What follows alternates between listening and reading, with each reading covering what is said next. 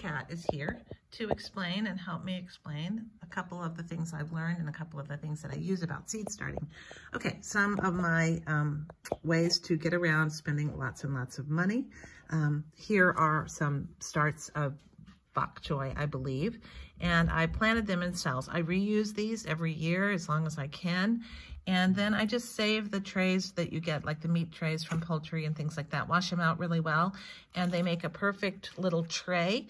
You can also, they're deep enough that you can put water in, so when it comes time to water, I just pick this up, I take it, and I just put the water in, and then when it's ready, if I have to dump some out. And here's Tiberius. Hi, Tiberius, you gonna help? Okay, another thing I use, you know, I'm all about reusing what you can reuse. I am using these, blueberries came in this. It's perfect because it already has the holes in it. I don't have to poke holes in it. And then I just put it down inside a mushroom container. The mushrooms came in, and that's my watering container. It's just perfect. I use yogurt containers. These are really nice when you want to get started with something a little bit bigger. What I normally do is just poke the holes in the bottom of the one and then put that, you can use that. Just make sure you have good drainage holes. That's a key thing to learn because you don't want your plants getting waterlogged. And Tiberius is determined to be in here. Hi, Tiberius. Okay, thing I don't use. Now, this was a big money waster for me, and I used them for the first year because I thought, ooh, what a good idea.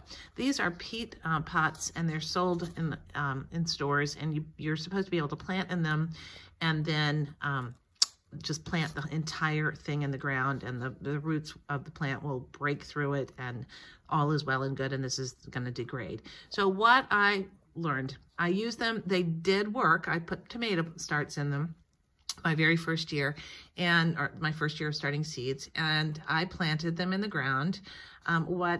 They didn't really degrade that fast, but of course the roots did pop through. And I don't really mind that because eventually they did degrade. What I didn't like about it is these pots absorb moisture and take it away from the soil that you have to plant. And so as far as starting seeds, sometimes you have to keep it so wet and water so much that it gets over wet, but then it wicks it away. So you have to water more often, which is, if you've got a lot of plants going, that's a pain.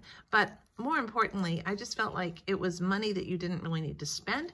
And for really gain, I didn't see any gain from it. So I have now shelved those, and I don't use those anymore in favor of salvaging what I can salvage and keeping it out of the waste stream.